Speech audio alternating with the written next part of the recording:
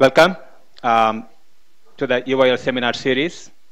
Today is the first seminar in the UIL seminar series by Al Cooper. Don't think Al needs any introduction here. I'd like to pass two remarks. And Al received the Distinguished Achievement Award for 2013 this year for his role in integrating 14 externally developed instruments. I don't know what 14 instruments are there, but I know for sure I closely worked with him on hyper cloud radar and other instruments.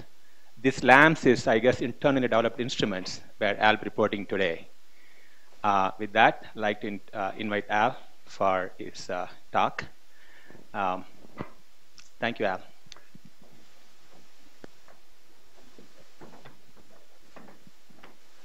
Good, thank you. I'm glad to be able to talk about this, and thanks for coming to what might seem like a dry title. I'm going to be talking about calibrations of things, but I think it might be an interesting application that, and I'll try to do a little bit of background presentation on the basic ways of how we measure some things. I want to emphasize that I'm not going to be really talking much about the LAMS, the Laser Air Motion Sensing System itself. Rather, I'm going to emphasize how it has led to some improvements in basic measurements that we make from the RAF aircraft. Scott Spuler and the team developing this have published a very nice article in Applied Optics that describes this in some detail. So, and at some point I'll give you a reference to that. If you want more information about it, that's the place to look. I've listed a few people that have added to this. There are a number of other people too. Dirk Richter made significant contributions to the optical electronic aspects of this. Some of the people at RAF, especially the RAF technicians, have made significant contributions, and I've had very interesting discussions with Jan Jensen over a lot of this. So there's a whole set of other people that I've not included here, but it is an effort of quite a large team. This is the outline of what I'm going to say. I'm not going to go through that here and tell you, except just in general terms, but the reason I showed it was to point out that there is an outline that sits up here, and it will get highlighted as I go through. So if you want to, you can kind of follow how I'm doing and how far I have to go and how much more of this you have to listen to before I get to the summary. I'm going to start out by describing how we make some of the basic measurements, emphasizing temperature, pressure, and airspeed. And the problem is that we're doing that from an airplane that's flying above 40,000 feet and flying at over 200 meters per second. So that introduces a lot of complications in how you do measurements of even simple things like this. And I want to talk about how we do that as background for showing the impact that the LAMS has had on these measurements. Let me start with temperature. It's measured by a sensor that looks like this. It stands about 3 inches out from the skin of the aircraft, and air flows in this way and out through exits at the back of this. There's a platinum resistance wire in there, and the measurement of that tells us the temperature of the wire. Internally, it looks like this. Air flows in, down and around the wire, and out through a number of exits. The problem is that in the process of entering and reaching this sensor, the air is slowed down and therefore compressed by quite a bit. And associated with that compression is heating. So you don't measure the right temperature. You measure a temperature that is increased by, in the case of the G5, quite a bit. Here's a plot of how much it's changed down at 100 meters per second at a relatively slow speed aircraft. The correction's about 5 degrees.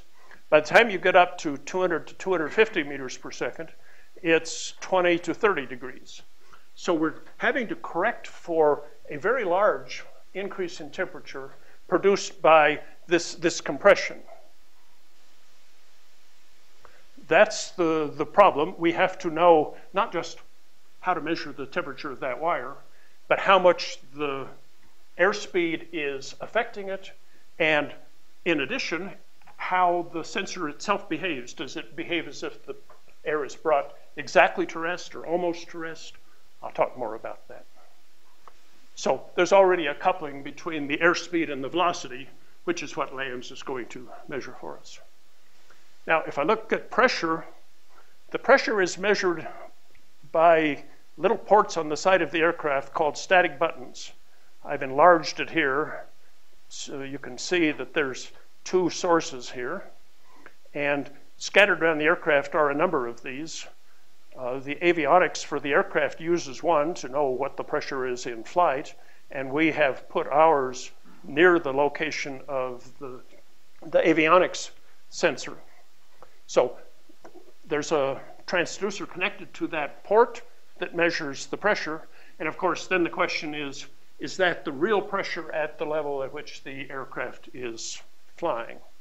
I want to point out before I leave this picture that there are two tubes up here that I'm going to talk about in just a minute, pitot tubes. And when I talk about them, you can recall that they're located up here at the nose of the aircraft.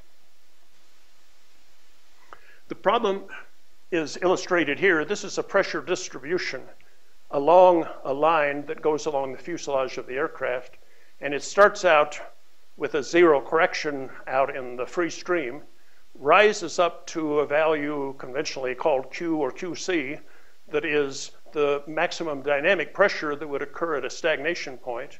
And this can be as much as 100 millibars or more in the case of the G5. Then there's a decrease along the fuselage, a deficit, an increase again, a deficit, or in this case over the wings as the lift of the wings is developed. And the target then is to find one of these zero crossings. The G5 uses this one, and put the static buttons there in order to get as accurate a measurement as you can.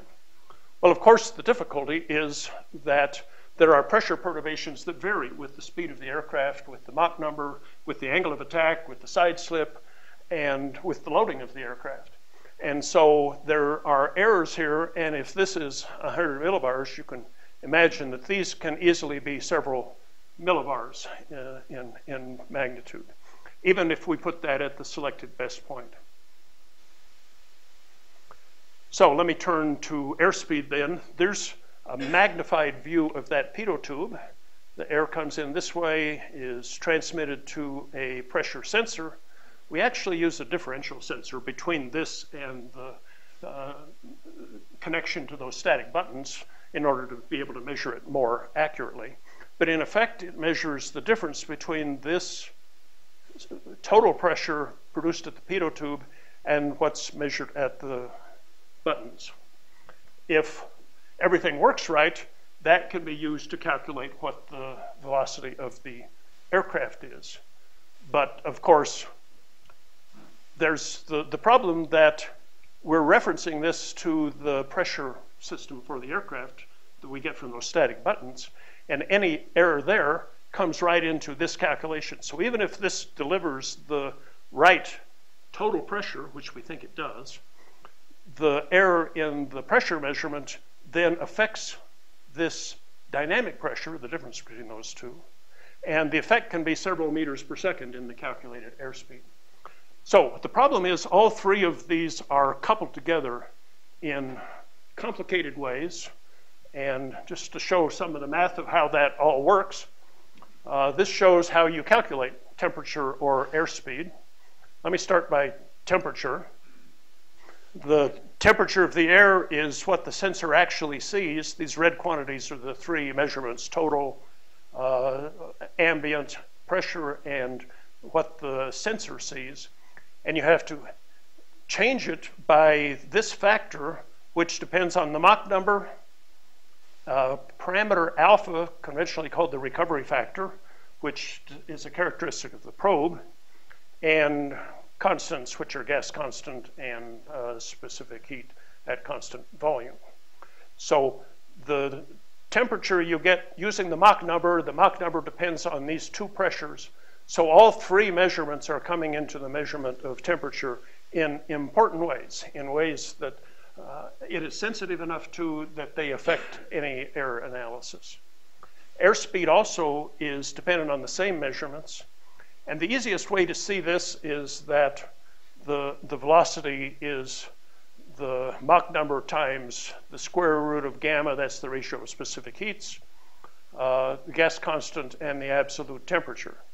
So once we get the temperature from this is an absolute temperature, then we can get the velocity this way. But the velocity, again, depends on all of those measurements. It's even more complicated. I've put primes on this because you really ought to use gas constants and specific heats corrected for the humidity of the air. And if that's significant, it can have an important effect, especially at relatively low altitude.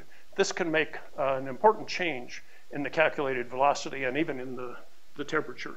So there's really a four-way link here between temperature, pressure, airspeed, and humidity.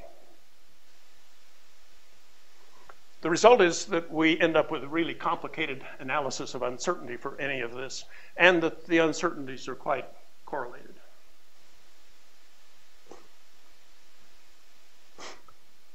So let me turn to the LAMs, which is what I'm going to argue has provided us an opportunity to make an important improvement in all of those uncertainties.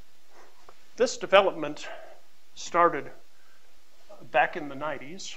Don Lenschow and others began arguing for this as a way of measuring the velocity of the air away from the aircraft before all the distortion around the aircraft is a factor. If you can measure with a laser beam the velocity tens of meters ahead of the aircraft, then you have no airflow distortion, and the measurement can be a relatively exact measurement. There was a project, well, I should stay on this for just a second because one of the key contributors here is in the audience. This was a project that was initiated by Ron Suizo, and Jeff Keeler was involved in that. They began the development of a 10.6 micron system, and that was pursued for quite a while as an instrument for airborne use. 10.6 microns is especially hard because the aerosol concentration at 10.6 microns is pretty low. And so that had a lot going against it, and it never really panned out, but was an important predecessor and a way of convincing us all that this was an important way to go. And Don continued to push for the reason that scientifically he knew that this was the way to get around all the airflow effects on the aircraft. Now in 2007, Mike Spowert initiated a project which would develop a new system. And that's led to the system we called LAMS, Laser Air Motion Sensor. It is the development that has been conducted over the last few years. In 2009, Scott Spuler and Dirk Richter joined the team, bringing expertise from elsewhere in EOL on especially the optical aspects of this that has been quite important to the project. And this resulted in some early flights of a system in 2010 and some more in 2011 that are the subject of what I'm going to talk about. This is a one-beam system. It was documented very well in a paper by Scott and the team in Applied Optics in 2011. And the project has continued. We are now looking at test flights recently conducted with a 3-beam system, and there will be a 4-beam system that will be constructed in the future, partly as a result of the kind of analyses that I'm going to talk about, because the 4th beam is the result of us realizing that the single beam pointed straight forward is very valuable, and that even if we have a system where there are 3 beams pointing in a cone in different directions ahead, that the straightforward direction is very valuable for giving us the reference airspeed.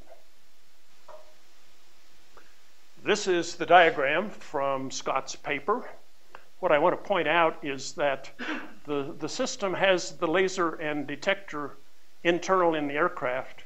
Then there are fiber optic fibers that carry this to a wing pod where there's a lens, and it's focused.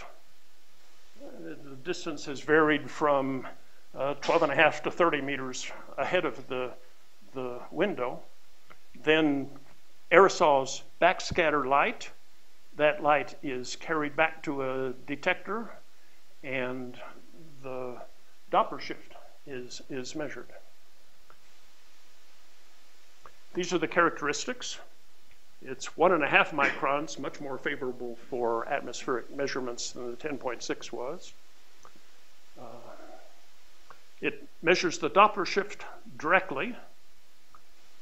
It also has an inertial reference unit mounted in the pod next to it, so that if there is motion of the pod or the wing around, we measure that and can correct for the small angular changes that occur. The team's analysis of this has led to a precision of about 0.05 of a meter per second, and an uncertainty of about 1/10 of a meter per second in the direct measurement, the line of sight measurement. So that's the LAM system that I'm going to be talking about that has been developed and tested here. Now this provides something really valuable in that matrix of interconnected measurements. It tells us an absolute measurement of something. We don't have an absolute measurement. We don't have a tower extending to 45,000 feet that we can fly by and measure the temperature and compare or know any of the references for those quantities. So having something to pin these analyses on can be very valuable. It can cascade well beyond just the airspeed measurement to the other measurements as well. And this is nice because it is based on the Doppler shift. And so with a precise knowledge of the wavelength, we know that shift without calibration, without any uncertainties except that of finding the peak in the return spectrum. To the extent that that can be done well, this is an absolute measurement. And the consequences, first, with GPS also now provides this kind of accuracy for the motion of the aircraft. And a wind measurement is motion of the air relative to the aircraft plus motion of the aircraft relative to the ground. GPS provides aircraft relative to the ground. So the sum of those two with LAMs now gives us an uncertainty on the order of 1/10 of a meter per second in the longitudinal measurement of wind. That's well beyond what I would have claimed before all of this. This reduced uncertainty in relative velocity, or airspeed, can also be used to reduce uncertainties in some of the other measurements. Temperature is a good example.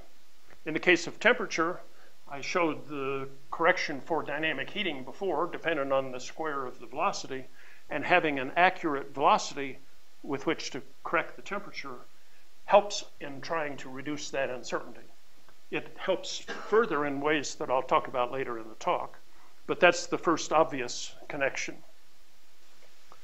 Next, I'm going to argue that not only does it improve in those ways, but it can be used to measure, to improve the measurement of pressure.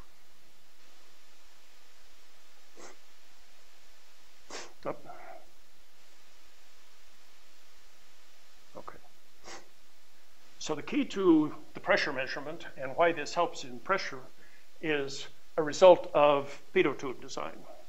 Pitot tubes are designed to be insensitive to flow angles a few degrees from the axis of the tube. So if the aircraft changes or there's turbulence or other changes in the airspeed relative to the aircraft, within a few degrees, the pitot tube doesn't respond to that. It still measures the right total pressure. Furthermore, the pitot tube is nice because it's not affected by flow distortion in the sense that it doesn't matter what kind of a path the air takes around the aircraft to the stagnation point, as long as it reaches the stagnation point. So if it flows up and partly over the nose and into the pitot tube, as long as it gets to a stagnation point and energy is conserved, we get the same total pressure. So if we can count on the accuracy of this total pressure, then we can start to analyze the other components, the ambient and the dynamic pressure, as a result. And this shows how this works. Recall I said the dynamic pressure, Q, is measured as the difference between the total, like at the pitot tube, and the static or ambient pressure, like at the static buttons. If we think this is accurate, then any error in Q is just the opposite of the error in P. So if we can correct Q, if we can find what the error in Q is, we know that the error in pressure is exactly the negative of that. And so we can use that to correct the pressure. But the important thing about lambs is because it measures the velocity, it measures Q, or at least it predicts Q. You can use the measurements and lambs to say what Q should have been. So you can find out a Q predicted by lambs, compare that to Q measured, that's the error, and you can say, okay, that error is not only the error in Q, but minus the error in P, so we can correct the pressure accordingly.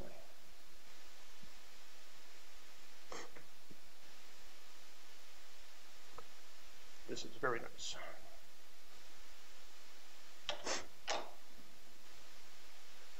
Let me try to convince you that that pressure is accurate. Pardon me. There's a couple of lines of evidence that argue for this, the validity of that total pressure measurement. One is that both of the RAF aircraft have two independent sets of pressure measurements. Independent static buttons, independent pitot tubes. In the G5, the second one is part of the avionics. The C-130 has two research systems and then a third that is the avionics.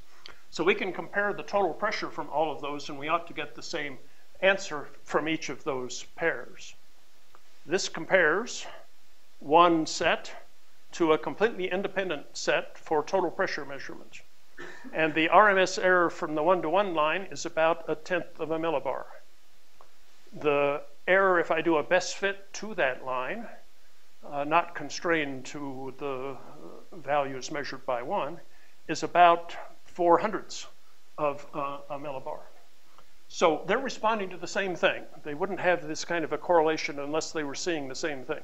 And in fact, the two systems measure the two components quite differently. They measure a different dynamic pressure and different static pressure or ambient pressure. But when you add them together, you get the same thing. So this is support for the argument that that total pressure measurement is accurate and that we can count on that. We also did a specific analysis of how side slip affects this in order to see if there's a detectable dependence on angle of the pressure measurement.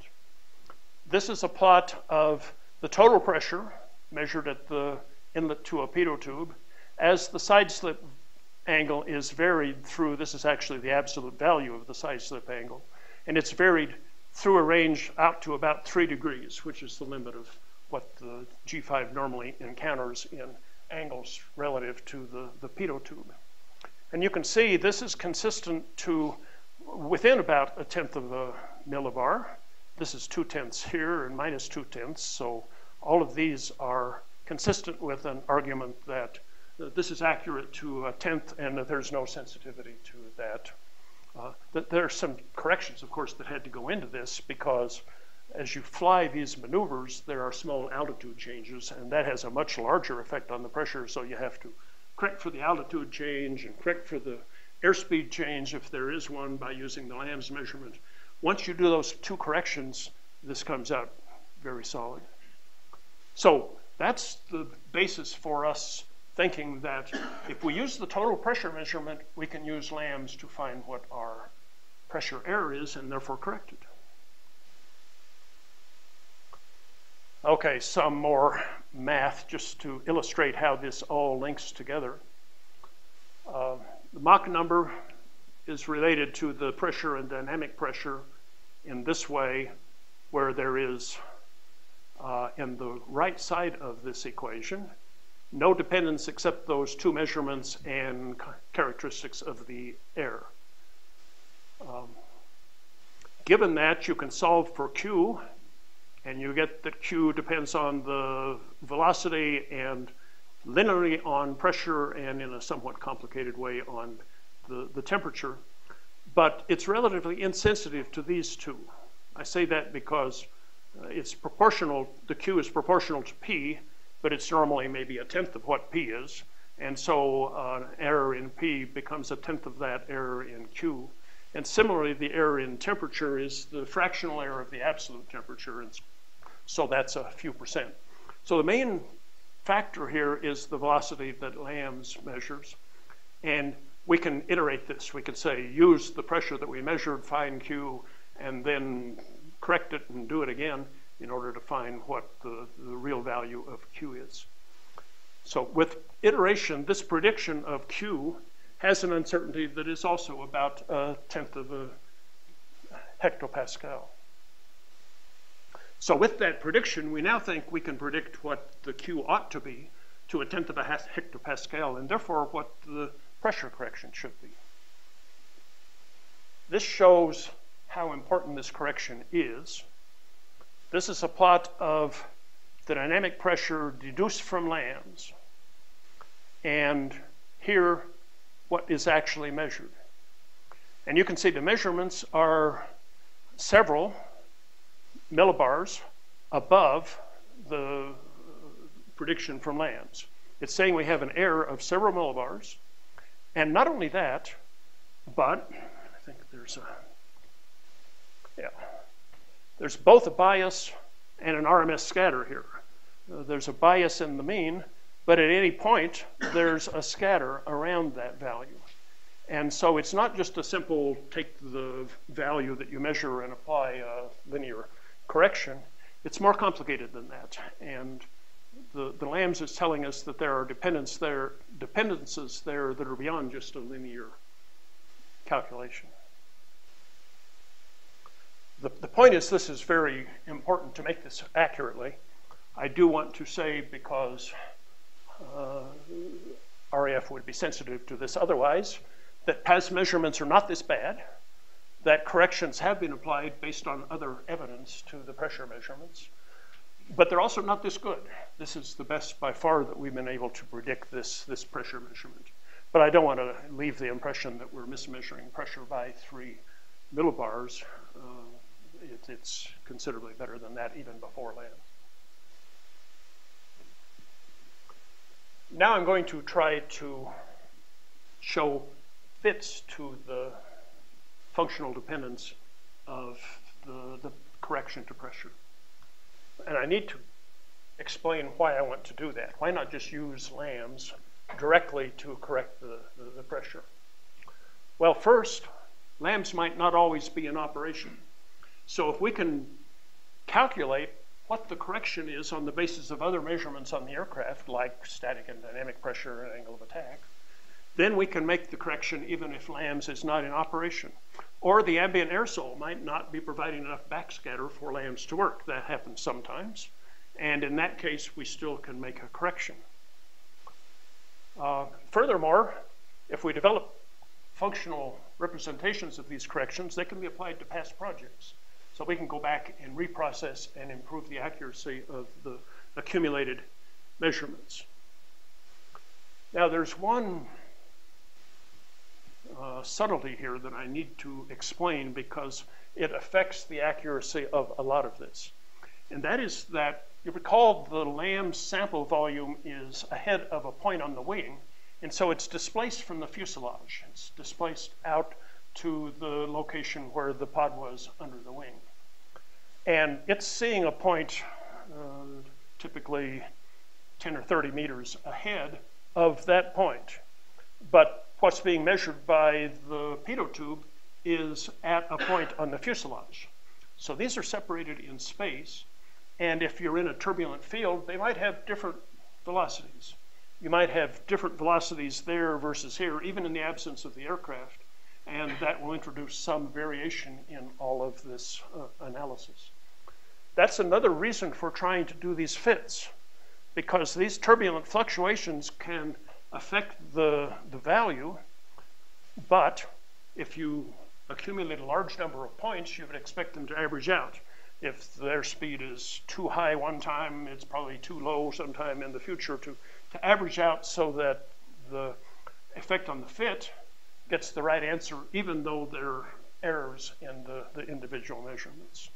So those are the reasons why I want to represent the corrections in functional form. And I tried a lot of different dependencies. These are 5 that showed some correlation to the error in dynamic pressure. Mach number and powers of Mach number. The pressure itself, the error seems to be about linear in pressure. The angle of attack and powers of the angle of attack. The Q itself, but once you have Q, there's enough ambiguity in Q and the series of powers of Mach number that they're not really independent, and you don't need Q if you include these, or vice versa. And also there's a sensitivity to the side slip angle. Unlike the pitot tube, the static buttons on the side of the aircraft are sensitive to the side slip angle. And so there can be an effect from that. And it turned out to be minor, but it was detectable. So here's the best fit resulting from a lot of tries of functions like that. And this is the full fit, but it can be fit pretty well by just using a Mach term, a Mach squared term, and an angle of attack term. This is angle of attack being expressed as the pressure differences measured on the radome, which lead to angle of attack. So you can think of this ratio as the angle of attack. And there's even a cubic dependence on the angle of attack and on the Mach number in terms of the full dependence. But the variance doesn't change much if you eliminate a lot of those less sensitive terms and just use a few terms in this expression. But I'm going to use this in the analysis because that's the best. If I do that, then I get this kind of an error. This is the difference between the pressure correction implied by lambs and the function of Mach number and all those parameters that come from that functional fit that I showed on the last slide. And the standard error here is about 0.3 of a hectopascal. So we've removed that 3 or so hectopascal variance in the difference and replaced it with 0.3. In fact, the variance has been, 96% of the variance is accounted for by this fit. R squared is 0.96. And furthermore, if we estimate the effect of turbulence in making the difference that I was talking about between the sample volumes, that approximately accounts for the size of this width. That it's not inconsistent to say that this is entirely from the effects of turbulence in the data set that I used. So all I can say is that I think we're within 0.3 of a millibar, but it might be better. That I think the fit is very well constrained. There are a large number of points that go into this, and the uncertainty in the fit coefficients is very low. So I really think it's better than this 0.3 of a millibar. There it is. 20,000 measurements went into this. So here's the summary of what it did for pressure. Lambs predicted Q, and the measurements are improved both in Q and P by this kind of fit. I put quotes around the improved because I'm arguing that the lambs led to corrections which, when applied, are even better than using the lambs directly. That's the sense in which this is improved. We have a representation of the error in pressure in terms of standard measurements not dependent on lambs. They can be applied to old data. The standard error is something like 0.3 or better millibar.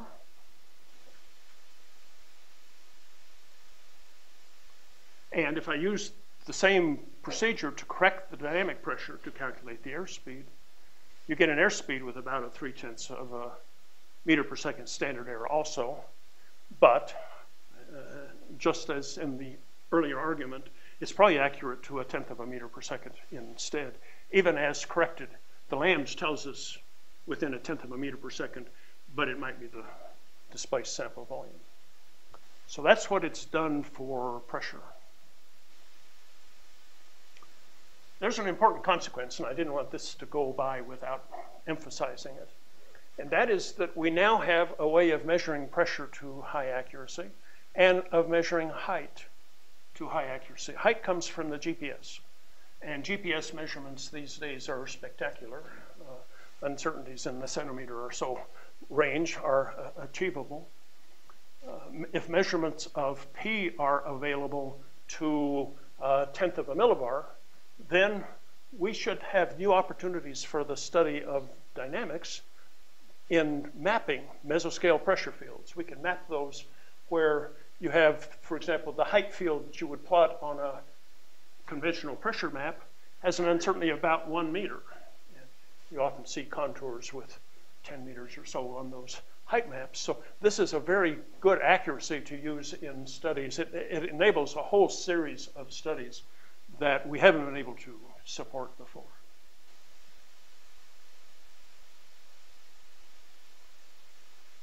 Okay, I have here a set of slides supporting the accuracy of this.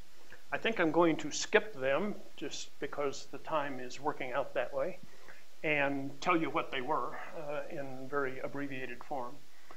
I've tested this by comparison directly to the avionics system on the aircraft, which is certified for more accurate measurement than many systems are certified. It's certified to what is called RVSM standards, and that means it's accurate to about 80 feet or to on the order of a millibar. And our measurements are consistent with that, so that's the test we ought to meet.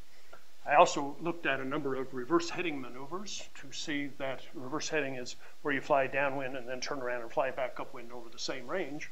And your longitudinal component of the wind should reverse sign in the two legs, and compared those, and they do reverse sign to an accuracy of about 1/10 of a meter per second in a set of 10 reverse heading maneuvers. So those support the kind of accuracies that I'm talking about. And I'm going to skip the details of that.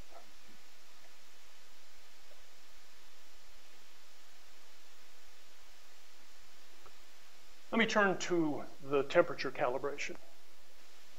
Once you have a pressure that you can count on, you can start to think about trying to calculate what the temperature should be through altitude changes, because the hydrostatic equation relates pressure, temperature, and altitude. So if we trust what we have for the altitude change from the GPS and what we have from pressure through our LAMS corrected pressure system, we ought to be able to deduce what the temperature is. Well, the accuracies that are required here are beyond what we can do on a second-by-second basis, because even with 1/10 of a millibar accuracy, this is not adequate to give us an accurate enough measurement of temperature. So you have to do one of two things. You have to use climbs and descents where you have maybe 100 seconds worth of, or more of data, and then calculate a mean temperature. Or even better, I've done that, but I'm not going to show those. Even better, I think, is to say, suppose you take this as what you expect and use all the measurements from a large data set to do a minimization of the error that arises in temperature if you assume that you're going to apply a correction to your measured temperature that is linear. That is an A0 and a 1 plus A1. So A0 and A1, you'd like to come out 0 or very small. And you can then determine what is required in order to get the best fit to a large set of measurements. And here's the math again. The key here is, let's start with the second equation that says this is the height change from second to second. It's related to the temperature, and I'm going to use this corrected temperature, where the correction is including these to the measured temperature, and then in addition the dynamic heating, because that gets me back to ambient temperature, and that's what I need for the hydrostatic equation. So use the temperature here and the log of the pressure ratio measured to predict the height between each second value. And then compare those heights to what you actually measure, Z, from the GPS, and calculate a grand chi-square from a large data set. So I used the Hipple 5 project, where we had 10 flights that were mostly going up and down and up and down and up and down the whole way to the southern hemisphere and beyond, and back. So there are 122 profiles in that, a large data set, and then do a grand minimization of this whole thing to find what C0 and C1 is required in order to minimize this chi-square, and see if I can determine what the correction is to the temperature in that way. And I have a bunch of details here. Again, I'm going to skip except to leave it there for a second in case you want to try to read it fast. You have to do a lot of data quality checks, avoid times when the data are bad, and avoid when the aircraft is not climbing or descending, and otherwise make sure that there are not errors in the data, because very small subsets of the data can make a big distortion in the result. But after doing that, you get that these coefficients are 0.3 degrees and the slope correction is 0.007. So it's a pretty small correction. It's important, I think, that this is a test of the complete system. We do bath calibrations of the sensors themselves in order to find out what the resistance of that sensor is versus temperature. We use A to D, analog to digital recording. An analog voltage is calculated from the resistance of the wire. And there's the recovery factor that I've been talking about that has to be applied. If any of those are wrong, they're going to affect this, because this result affects the whole chain. So we're getting a result that tests our entire temperature calculation. Now, the result looks like this. It's about 0 at the low temperatures where the G5 frequently flies. This temperature is the sense temperature, and so it might be 20 degrees or so or more warmer than the actual ambient temperature. But at low temperatures, this is showing that we have a very accurate measurement. And surprising to us, the errors are at the relatively high temperatures, where we get errors as much as a ½ degree. I should thank the ISF folks and the calibration folks along the way here, because we changed this bath calibration recently to use the ISF facilities, and it made a big difference. We didn't get nearly this good a result until we did that recalibration in the ISF facilities. So our corrections are pretty small, but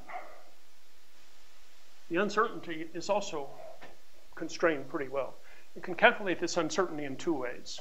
One is just use the fit procedure and the fit coefficients themselves. The fit procedure tells you how much you can vary them and increase the chi-square by an amount that would correspond to 1 standard deviation. And that indicates that we know this correction to maybe 0.15 degrees. The other way I did this was to evaluate it by splitting the data set into 4 groups and finding the answer to each one of those 4 subsets and finding the average and the standard error. And the standard error among those is about 0.3 of a degree. And if you say what is then the mean of 4, that's about 0.17, so you get a consistent result. Now, this is important, I think, because it's a guard against having bad data included.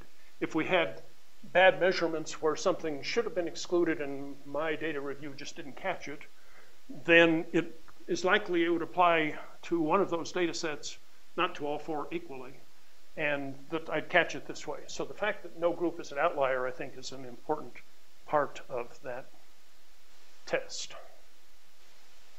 My note tells me I'd better skip one thing here, which is very interesting, and maybe I'll have time to return to that.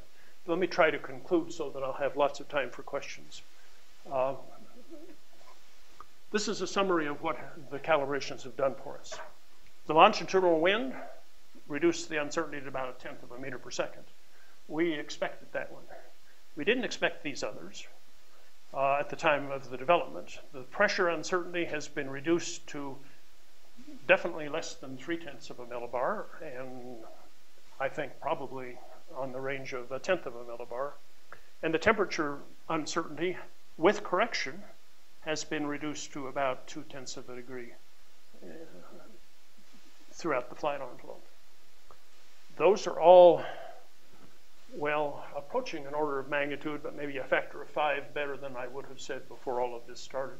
So it's quite a significant effect that LAMS has had on the measurements, and I therefore want to anticipate first what's going to happen next. The 3D system has been tested, and we're trying to look at that. 4-beam systems under development, and we expect to reduce the uncertainty in the 3D wind in a similar way. But I do want to emphasize that thanks to the LAMS development team for creating this, it really has an important impact on our support for projects and opens the possibility for many measurements in the future that we couldn't make before. And I'll leave time for some questions. Thank you.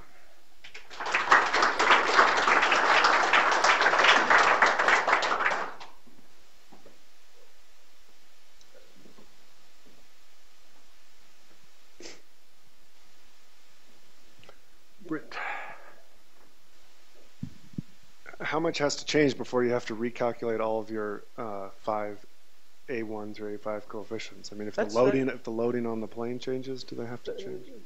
The loading on the plane doesn't seem to do that, because what that does is it changes the angle of attack, and the angle of attack is in the parameterization. But your question is good, because we did get caught in exactly that way. We found when a new radome was put on the G5 that the calculation changed, that the corrections changed. And the reason is that I had parameterized these in terms of delta P over delta Q rather than in terms of angle of attack. I should have used angle of attack, and then when you change the radome, you get a new function for angle of attack, and you put that in, and there's no change. But we saw a change and then realized, I did that wrong. We've now corrected that. But I don't think this changes in a significant way unless you do something to the radome, and then you have to compensate for that.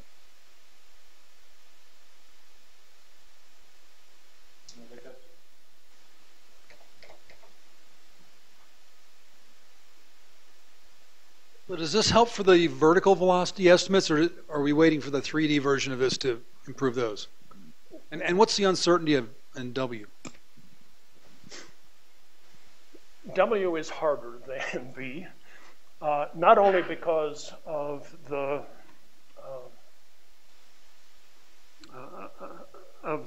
this is looking ahead, and we now need something that looks up if we're going to do W well.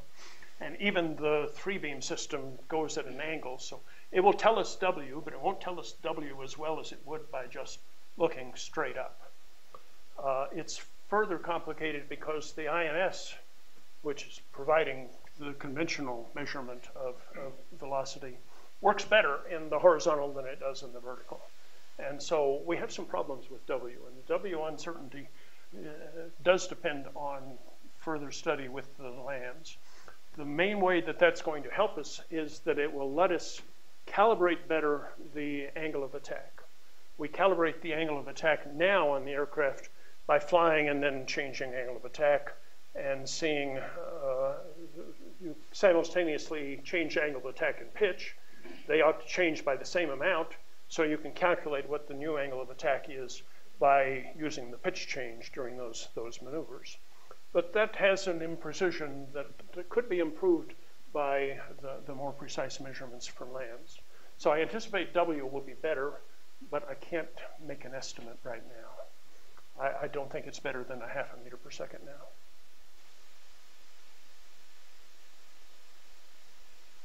You mentioned this and I missed it, but what is the sampling time that typically goes in these measurements, for example, LAMS or some of the other sensors? The lambs is sampled at very high rate and averaged. So I'm using mostly 1 second values here, but you can use about any rate you want. The uncertainty becomes greater because as you average over a longer range, you reduce the uncertainty in what the mean of that is. But it's no problem getting 100 hertz measurements from the lambs or even higher if there were a reason to do it. Because it's measuring, Scott, how many samples per second? 200,000. So there's a large number that goes into all of these averages.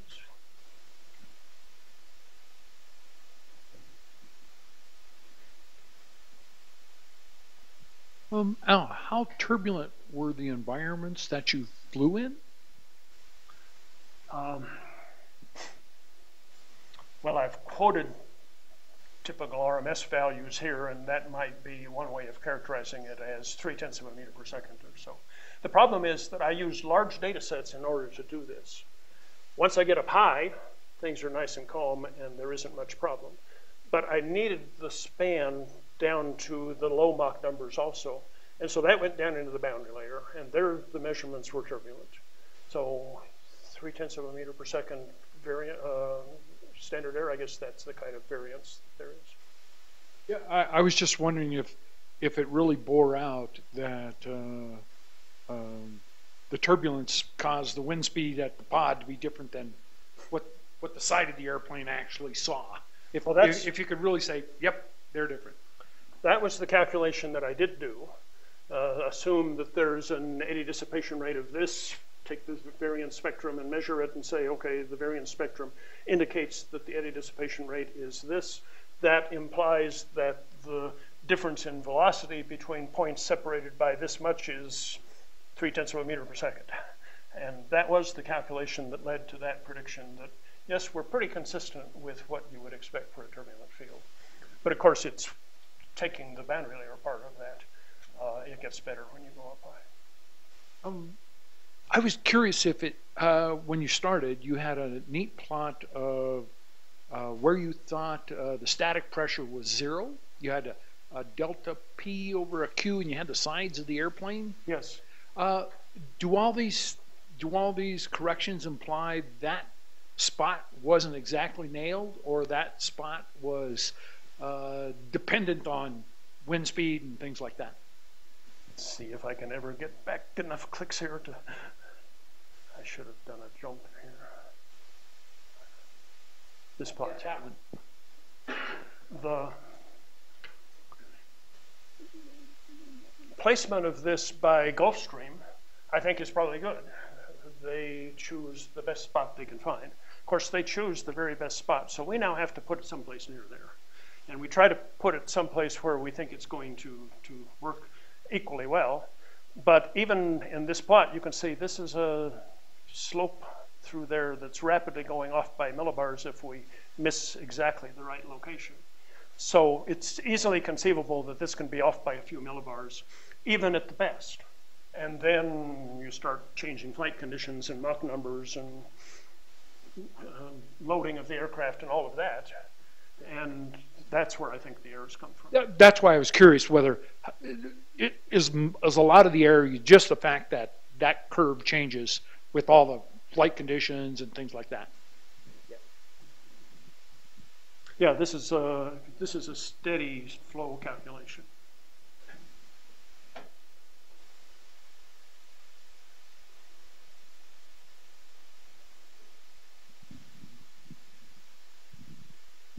This is a CW laser, right? It's a continuous wave laser. Yes. So have you played with like the focus point from the wing? You know, from like the averaging volume, how that would change the velocity you get? We have someone inadvertently for our last test. We did see some slowing in one of the beams that was too close to the fuselage, as we would expect. But right now, we've been trying to, for most of these tests that Al was looking at, the beam was quite far away. And we did not systematically move the beam in to look at different, to look at the stagnation as you got closer to the aircraft.